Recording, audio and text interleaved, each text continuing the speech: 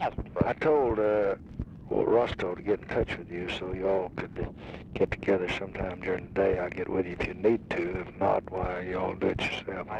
Who talks to who anyway? I don't think it's necessary. I was going to call you about 5:15 to give you the latest information on the strike and ask you if I would have permission then to tell Walt and George Ball and get the people over here about 6:45. Yeah, that's good. Of course, you want to be sure that you're going when you... Oh, that's right. I wouldn't tell anybody until I first talked to you about 5:15. By that time, we'll know a little bit more about the certainty of going, and I haven't told a soul here other than Cy and Buzz.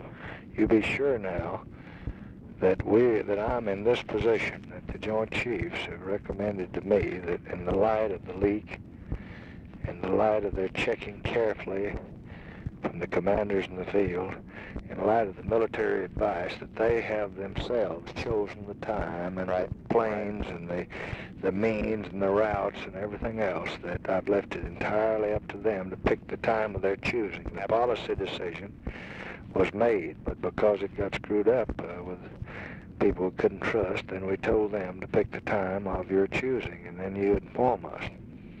And be sure that I have that kind of a recommendation so that you clear in the record. Absolutely. I took Cy Vance with me this morning and went down to talk to Buzz and had Cy present when I did and put the question to him exactly that way. I sent down to him the 8 a.m. CBS broadcast, and I had let him read it for an hour, and then I took Cy down and I said, now, Buzz, you've seen that, you've read it.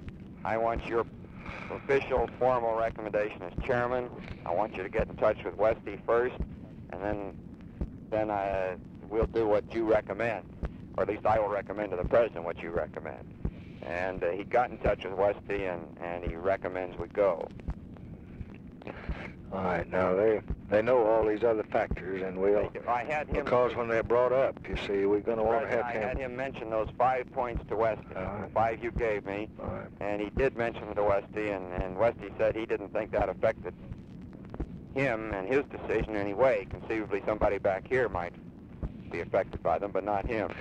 You get anything on where it got out there? By the way, we've got Fryklund turned off for at least a day. No, sir, I don't. I just can't answer the question. What was Fryklund going to write?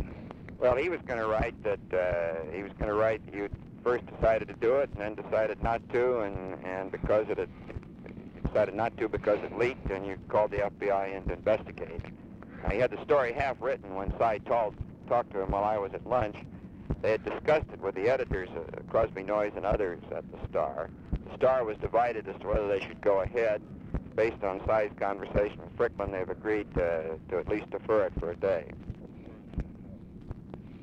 Where's that coming from, Eric? I think this must have come out of the Air Force, but I'm not sure. It wouldn't very hard now with J. Lance and the CBS story and others to begin to put this together, and then to go to somebody you've got as a contact here and say, well, now look, isn't this true? It's all over the wires, and then squeeze out a little more.